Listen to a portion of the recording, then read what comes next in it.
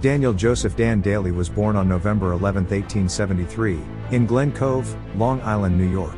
He enlisted in the Marine Corps on January 10, 1899, and embarked on a path destined for greatness. Known as Devil Dog Dan Daly, he stood at just 5 feet, 6 inches and weighing a mere 132 pounds, but his physical stature belied his immense strength and courage.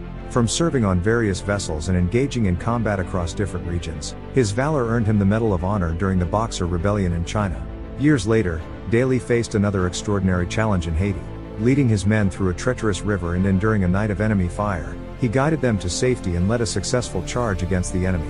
This remarkable feat earned him a second Medal of Honor. During World War I's Battle of Belleau Wood, Daly fearlessly confronted a machine gun armed only with a pistol and hand grenades.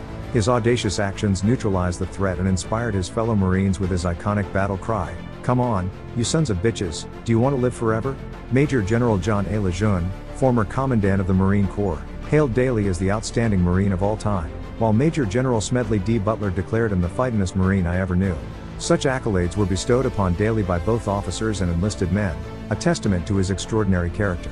Despite the recognition, Daly remained humble, shunning the spotlight and considering medals as mere trinkets. Instead, he focused on the welfare of his fellow Marines and declined numerous offers of a commission, opting to remain an exceptional sergeant. Sergeant Major Daniel Joseph Daly's incredible legacy culminated with his retirement from the Marine Corps on February 6, 1929. His remarkable list of accolades speaks volumes about his heroism and valor. Alongside his 2 Medals of Honor, Daly was adorned with the Navy Cross, the Silver Star, and a host of foreign decorations, including the Médaille Militaire and the Croix de Guerre with Palm. Beyond the battlefield, Daly's personal life reflected his dedication to the Marine Corps.